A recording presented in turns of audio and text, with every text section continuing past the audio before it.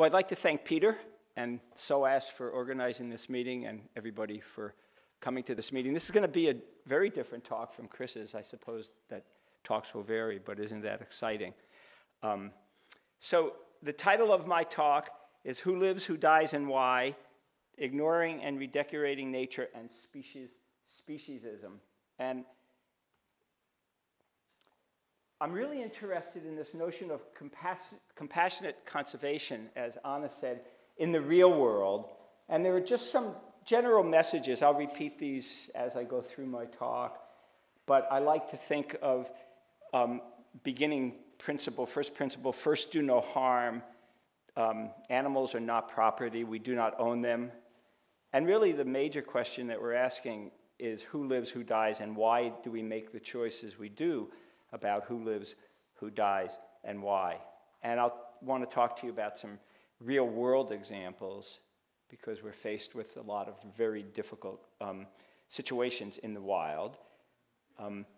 Some general questions: should individuals be traded off for the good of their own or other species?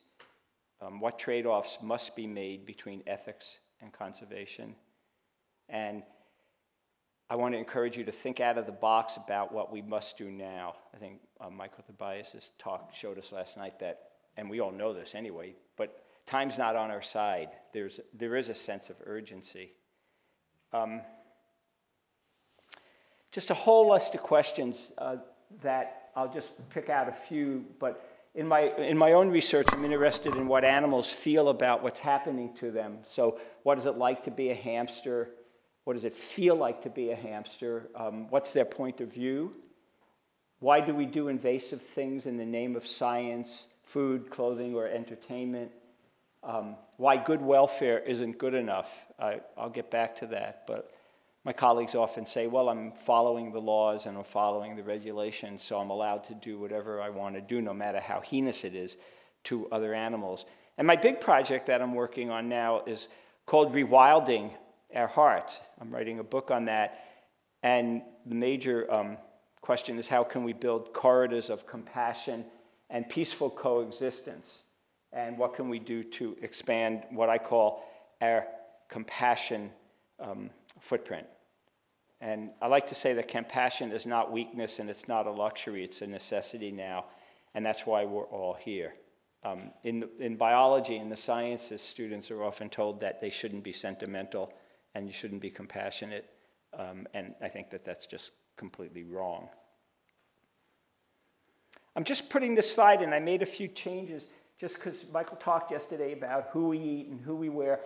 The point I want to make about this is when we're deciding about how to deal with different individuals, it's a matter of who we're talking about, not what we're talking about. So if there's an animal on a meal, it's who we're eating. And if you're wearing leather or other types of animal skins, it's who you're wearing, not what you're wearing. So people often get surprised when they'll say, well, what's for dinner? And I say, no, you mean who's for dinner? And it changes the nature of the conversation because we're eating who's, sentient beings, usually not what. So these are just some happy pigs. But I think this is a really important thing because language really controls, if you will, our actions. And we have to have direct encounters. I love what Chris said. I make my living, if you will, doing field studies on lots of different animals. And I live in a forest in Colorado, so I've got cougars, mountain lions, and bears, and coyotes and foxes right at my door. So this is my friend Geraldine, who's a rescued pot-bellied pig. And really what she turns out to be is bacon, sausage, and ham. But people don't think of that when they order a bacon, lettuce, and tomato sandwich, they're actually ordering a pig lettuce and tomato sandwich, or Babe, you know, all know the movie Babe. They're actually ordering a Babe lettuce and tomato sandwich. It definitely gets people to think. Now, I'm a scientist, but I think there are other views of the world. Science is but one of many ways to learn about animals, other animals, because we're animals, and to access who they are. So I just say this because a lot of people get intimidated by science, but they shouldn't be. It's just one way of knowing. There's lots of ways of knowing about the world, and science is just one way to access other animals. Now, one of the things that I rely on is Darwin's ideas about evolutionary continuity. This is a dog who's read Darwin and is bored by the whole thing. But it's an important principle. So Darwin's ideas about evolutionary continuity say that differences among species are differences in degree rather than kind. They're differences that are shades of gray, not black and white. And I like to think of the bumper sticker of Darwinian continuity as if we have something, they have it too.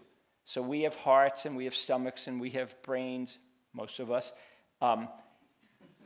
So do other animals. We have emotional lives, we have moral sensibilities, so too do other animals. So the challenge is to learn about them, not to just say, well, it's really hard to know about them, so let's pretend that they don't have them at all, which a lot of my scientific colleagues do, because they're threatened very much by good biology. They accept continuity in biomedical research. That's why animals are used and abused. But they don't like to accept continuity in terms of moral sentiments or emotional lives. So I don't know how they live with themselves, but they manage to. This notion of speciesism, we have Richard Ryder in the audience who really developed the whole idea about speciesism. And the point I just like to make is a very simple one, that when we use words like higher and lower, we're really misrepresenting animals. There are no such things as higher and lower animals. The words higher and lower translate into more valuable or less valuable, better or worse, dispensable or important. So it's just something we really need to remember, and that I like to say that individuals do what they need to do to be card-carrying members of their species. When a chimpanzee outperforms a mouse, people like to say that the chimpanzee is smarter than the mouse. But when a mouse does something that a chimpanzee can't do, nobody says the mouse is smarter than the chimpanzee. And we now know that birds such as New Caledonian crows make very complex and sophisticated tools, much more so than do chimpanzees. But you don't hear people running around saying crows are the new Albert Einsteins of the animal kingdom, when in fact they probably are. Now, one criticism of the work I do, and probably that others of you do in here, is people like to say, oh, you're just being anthropomorphic, as if that's the great curse, and you're guilty of being anthropomorphic, so nothing you do has any value. But really, the way my colleagues use it, it's really double talk. So for example, if I say an elephant in captivity isn't happy, they'll say, oh, she's happy, you're just being anthropomorphic. And then it gets really quiet because they're being anthropomorphic too. But it's okay for them to use words that they criticize you for using. And if you believe in continuity, at the bottom, we're not inserting something human into animals that they don't already have. It's very important. So as far as I'm concerned, really, is if we never talk about anthropomorphism again, that's just fine. It's silly. It's purely academic. It doesn't really help the animals, and it's used in very self-serving ways. So the arguments against anthropomorphism are used in very self-serving ways by people who like to harm animals. Now, it's really important. This is one of my favorite slides. But working with animals, and you all know this, but when you're working with animals daily, you learn that they have different sensory systems. So we know that whales and elephants use infrasound, very low-frequency sounds that can travel for tens of kilometers through the ground or hundreds of kilometers through the water. Bats use ultrasound. A lot of animals have very keen senses of smell. We don't. So I like to say that it's very important to remember when we're talking about other animals, to remember their sensory worlds, who they are, okay? And it makes it easier to get into their place in the world. And animals do show a lot of selectivity. I like this slide. I show it all over. I've shown it in the state of Texas, where the great George Bush is from, and nobody has thrown me out. But the important point is that animals make choices just like we make choices, and they make extremely fine choices of what to do, who to interact with, how to live their lives. And it's amazing what we're learning about other animals. Chris just mentioned George Shala, and I do field work like he does, and I love this quote where he's basically saying that animals should not be seen as objects, and that you really can't study and understand them unless you have emotional contact and intuition. And intuition comes in. Some people think intuition isn't part of the scientific process. It's very much part of the scientific process. So I love this quote, and I'm really glad that you mentioned George, because he's a very, he's just a really great scientist. Now, here's the challenge. I'm going to skip through some slides in saving some time later on. But the challenge that we face today is people who are interested in animal protection. You can animal welfare, animal rights. I like to call it animal protection because animal rights and animal welfare have baggage associated with them. But people are interested in protecting animals. So those people who are focused more on animals are more interested in protecting individuals. Those who are more concerned with environments, habitats, and conservation are more concerned with protecting species, populations, and ecosystems. So that's where the questions of, is it okay to trade off individuals for the good of their owner or the species comes in, okay? If you're working for the animals, the answer is no. So you've got to come up with solutions that honor individual sanctity and the value of individuals. It's a big challenge. And I'm working a lot with conservation organizations because they really do, many of them want to know about more humane solutions than going in and poisoning tens of thousands of rats or snakes or shooting animals or harming them. But that's the big challenge. So I tell my students that if this one field I'd get into, and this is where compassionate conservation comes in, this would be the field, because these meetings on compassionate conservation, there was one in Oxford in September of 2010. We had one in Chengdu, China in June 2011. It's gaining a lot of momentum, particularly among young students, because they don't want to kill animals. They don't want to trade off one wolf for another wolf. So I'm just laying that out there, and I will return to this in a bit. Just some general points. We are a very conceited lot. I mean, we're basically big-brained, big-footed, invasive mammals. We do a lot of wonderful things. I'm an optimist. I'm very hopeful about the future, usually. But we do amazingly good things and we do amazingly horrible things. But we're really confused about our relationships with animals. So when people tell me they love animals and kill them, I say I'm glad they don't love me. Because people will say, oh, I love deer. That's why I go hunt them. And I'm going, uh-oh, I don't want to be stuck in an elevator with this person. When people say, I'm not sure if dogs or other animals are emotional beings, I say, I'm glad I'm not their dog. And the one question that I ask people around the world is, would you do it to your dog? Would you let your dog trade places with a cow or a pig on a factory farm? Would you let your dog become a mouse or a rat or other animal in a laboratory? And once again, it's a difficult question. And they'll usually say, oh, no. And then you ask them why, and then they just flutter around here and there making pretty bad excuses. But once again, I think we need to ask the hard questions if we're going to make any progress, and we should expect good answers. So this one is good. It says, I'm not a vegetarian, but I love animals. And it says, you mean you love animals except for the ones you eat? I mean, this is the kind of situation a lot of people find themselves in. So I think it's really important to come clean on the choices we make.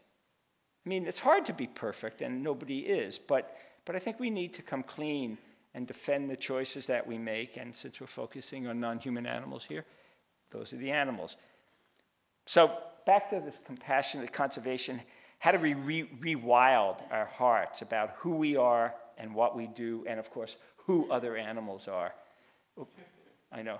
So that's one of my favorite slides, and I won't go through it all, but basically a gorilla saying this land is my land and I'm a sentient being.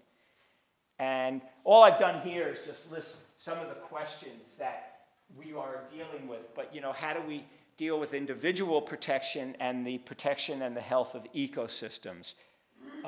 Should we be trying to restore or recreate ecosystems? We really can't restore or recreate ecosystems. Ecosystems were what they were and they are what they are. But we just can't recreate in 2012 what an ecosystem was in 1912. We just can't do it. So how close can we come? Should we be doing it? And the big question I'll return to at the end is, can we do it all and maybe we're just trying to do too much? I mean, maybe we just need to focus our concern. We have limited time, limited money, limited person power, and we just can't do all that needs to be done in a very wounded world. How do we coexist?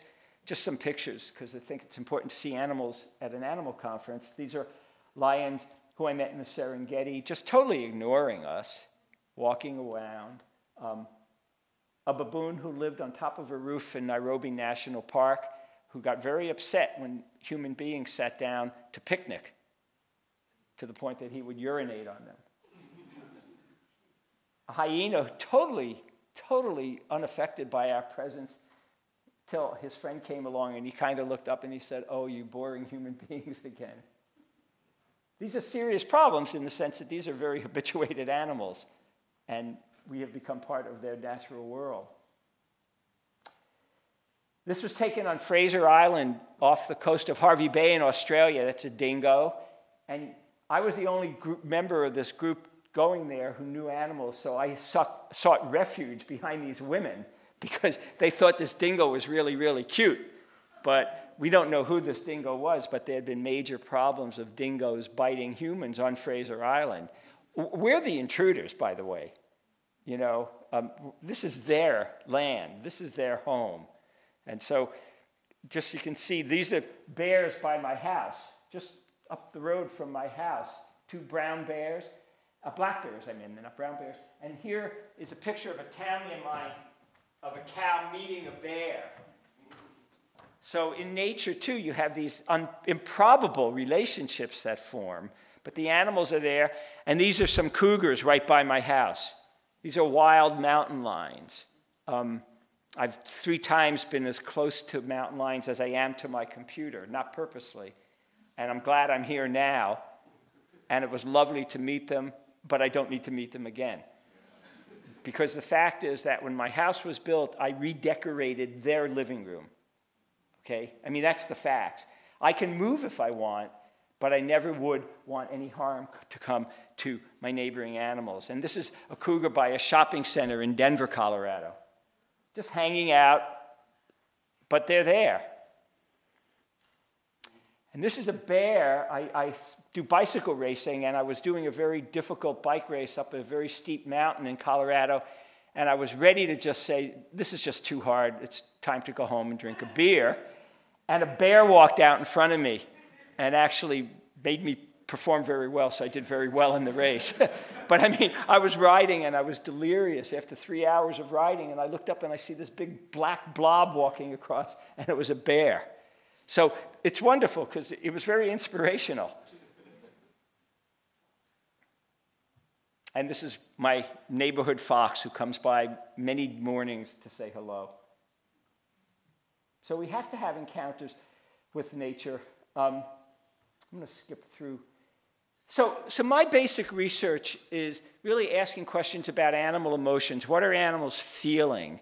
And so, do you think this is a happy dog jumping into a swimming pool on a hot day? And what is his friend thinking? Now, a few years ago, the question of what his friend is thinking would have been, some people would have thought it was silly to ask, but there's been a lot of research now showing that animals really like to be treated fairly. And the name of the research is called inequity aversion, or an aversion to being treated unfairly. And it goes very simple. I'll tell you one study, many studies have been done. You put 2 dogs next to one another, and you train them to shake, and you give them a dog treat, and they both shake. Very easy, right? If you then change the reward that you give one dog to be a more favored reward, maybe a bigger treat, maybe a marrow bone, the other dog who still receives the little bone stops shaking, will not perform. So what does this say? Well, these findings have been, we've made these discoveries in other animals. It tells you that other animals are monitoring what other animals are doing and what they're getting, and they don't like being treated unfairly. So it's not silly to ask what that dog is feeling, and this research is just hot off the press, but it's among the many amazing things we're learning about animals. You think that that's a happy dog? That's why I was saying people who think that animals don't have emotions may have no emotions on their own. Do animals love one another? This is a fox couple who mated for at least 5 years. They raised their young together. They traveled together. They defended food and territory together. They missed one another. They sought one another out when they were apart. So these animals do love one another. They don't, quote, love one another like scientists like to say. I think people may, quote, love one another, but surely not other animals. And I do work with Jane Goodall, and this is a picture of a male chimpanzee doing a waterfall dance. And Jane has pondered whether these have any spiritual component. And I like to think of, or ask whether animals exclaim, wow, as they ponder nature and the ups and downs of daily life. I think they do. I think they have an aesthetic sense, a spiritual sense. And if you're a good Darwinian, then if we have spiritual lives, so too do other animals. We just need to discover more about them and not say, well, those are just silly questions. So once again, I mean, what's so exciting about the field of ethology is that there are so many wonderful questions that remain to be studied. A lot of people just like to answer them yes or no without data. What is this elephant doing? These are elephants in Samburu in northern Kenya. Elephant is dying. Others come in to see what is happening. A baby elephant who has died. So this raises questions about, do elephants grieve and mourn the loss of others? Do animals in general? Yes, they do. This isn't saying, and we could return to this in the discussion, this isn't saying they have the same concept of death that we do, but it is saying that they do mourn the loss and grieve the loss of friends and families. And when you see something like that, as I've seen in the wild, it's palpable. You feel it, and you know that they're feeling it. So once again, these are very reasonable questions. This is not a happy gorilla. This was a gorilla who lost her baby in the Hamburg Zoo and carried the corpse around for 8 days. You don't need to be a scientist to see the pain in her face. And I've observed magpie funeral rituals. I watched, there was a corpse in the road of a magpie who got hit by a car, and there were 4 or 5 magpies around the corpse, and one went in and pecked, stepped back, another went in and pecked and stepped back, another. Then one flew off and brought back some pine needles and laid it by the corpse. Another did it, and then they stood in a circle around the corpse, and they almost imperceptibly went like this, bowed their head and flew off. I was with a friend of mine who knows nothing about animal behavior, and so I said, Rod, did you see that? And he did, and he said, well, you probably see that every day. I'd never seen it, but once I published it, I'm constantly getting emails now about people seeing these types of rituals in different birds. So once again, it's out there for us to study, and we shouldn't be writing these things off. So why do animal feelings matter? What can we do to make the lives of animals much better? And I love this one. This was from the 2004 Republican Convention, as far as I'm concerned, in America, is never underestimate the power of stupid people in large groups. So let's remember animals have a point of view, and I think the universal guiding principle for me would be first do no harm. And Michael mentioned this last night, but something I've written about, I wrote a book called Wild Justice, and I wrote a book called The Animal Manifesto, and I actually believe in the goodness, the inherent goodness of human beings. We're learning a lot about the inherent moral sensibilities of young children, this inequity aversion. There was just a study done showing that 15-month-old children do not like being treated unfairly and are open. So this is just a smattering of books that have been written or edited recently on the evolution of fairness, cooperation, compassion, and kindness. Okay?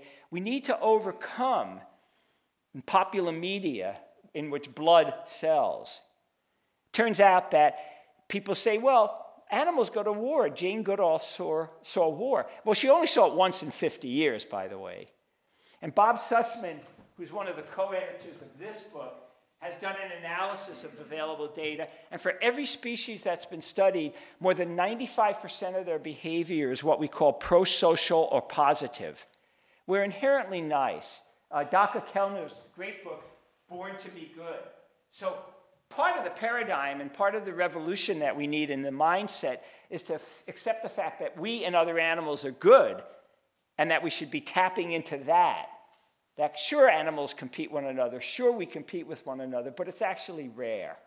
And I'm part of a project called Peace Ethology and deals with the science of peace. So I just think that this is something that we really need to tap into and we need to bring into early childhood education. So the problems around the world is that animals are still considered to be property, like objects. It's very hard to enforce any of existing regulations or the few laws. And I'll finish off by talking about some of the work I do. In China, I work with a group called Animals Asia, and we rescue moon bears from the bear bile industry in China. And this is Kathy, and she is, maybe about this tall, and she's standing next to a cage in which Franzi, a little bear, was raised. And Franzi was kept there for 15 years. That's me feeding Franzi. She never grew to be bigger than this tall. Okay. Jill Robinson founded Animals Asia. And that's me feeding a bear named Jasper. And that's Jasper. He lived for 15 years in that cage. There's a catheter in his gallbladder, and all he could do was move his head for food and water. We just rescued a bear who spent 30 years. I mean, you're talking about animals living in cages the size of this podium for upwards of 30 years. But I'm showing you this because there's hope, and that's Jasper today, after his recovery, which is amazing. This raises so many interesting questions about animal behavior and animal resilience. I mean, Jasper spent 15 years in that cage, and is quite recovered, actually. He welcomes other bears into the sanctuary. He breaks up fights. He comes, when I'm there, to his name. And he's an amazing bear being. So some bears who are only, if you will, in cages for 1 year never recover. So it's really interesting to think about individual differences. We know that many animals suffer from post-traumatic stress disorder, just like humans do. They show the same spectrum of symptoms. That's Jasper's girlfriend. She just had a pedicure. I'm just showing you this because it's amazing to see these bears. I've been there when they arrive. They all have liver cancer. They're all in horrific condition. It can take up to 2 or 3 years for them to be rehabilitated. So coming back to these questions, some of the questions I'm interested in, like, should individuals be traded off for the good of their own or other species? I mean, we're constantly trading off other animals for food and clothing. People don't think of that, and that's what I think we really need to bring home is not only questions about conservation and compassion, but everyday choices that we make and compassion.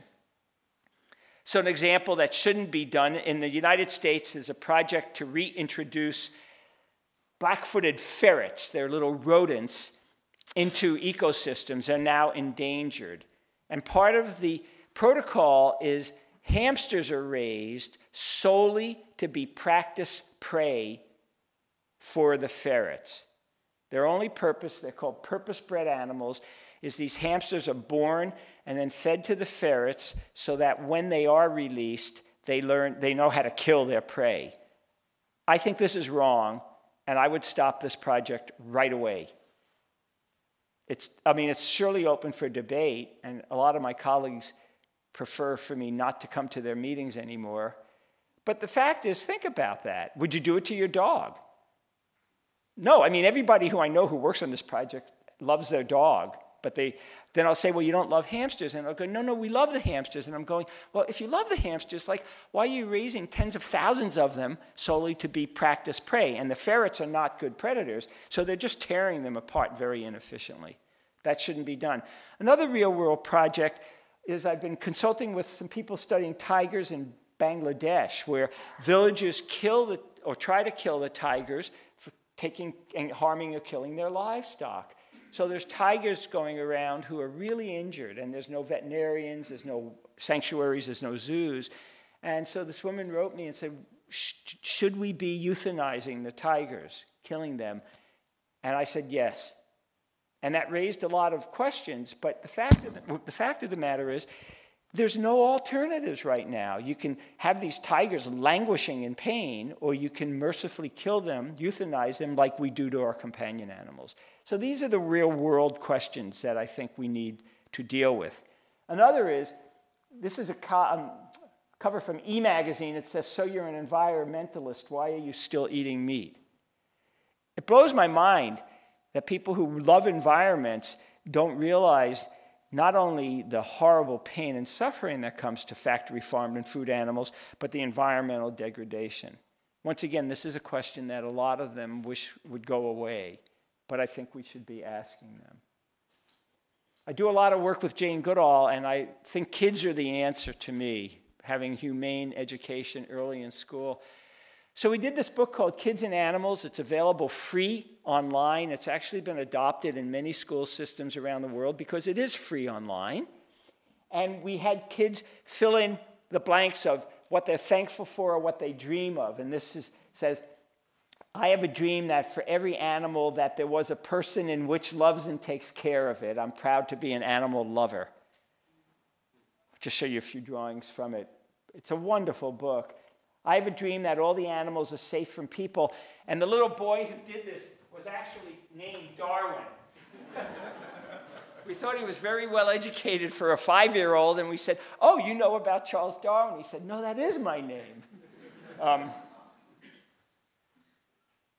I am thankful for cats and horses. So we need to go to the kids.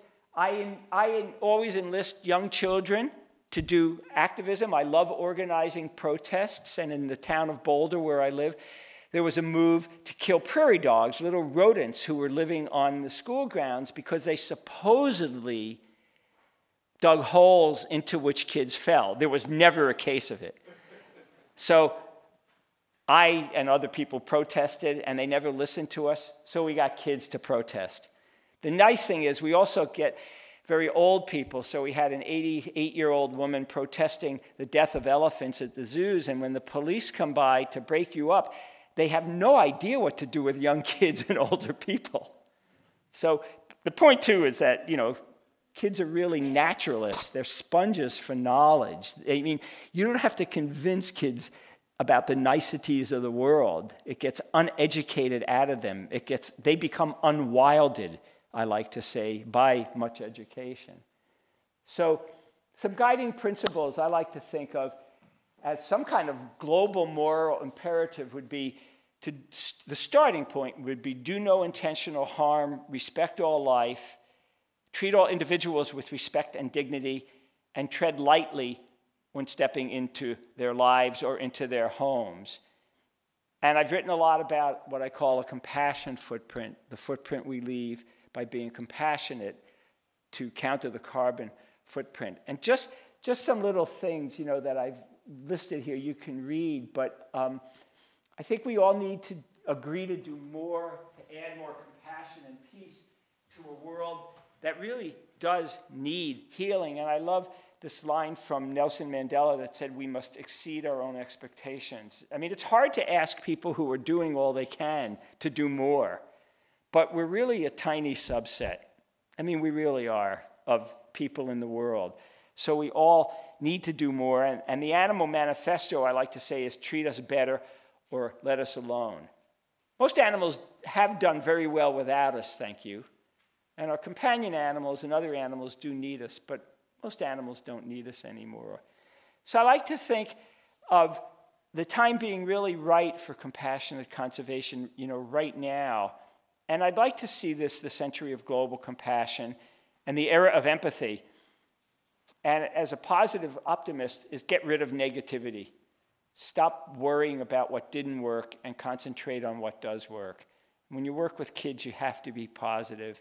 And I think when you're trying to enlist adults to work on behalf of animals and other nature, you need to be positive. You need to talk about the successes. And there are lots of successes. There really are.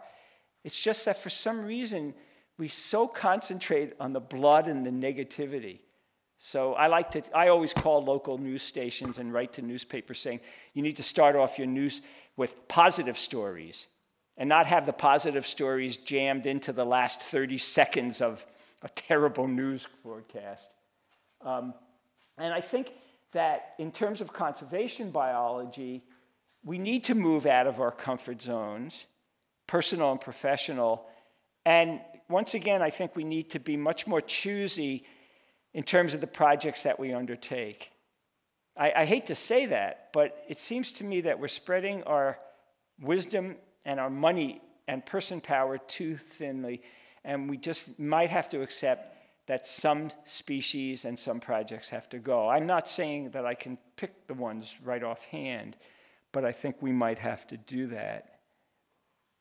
And I'll just end with Jasper, because I like to end on a positive note. This is Jasper on his hammock at the Moon Bear Rescue Center outside of Chengdu, China. So thanks for listening, and I appreciate being here.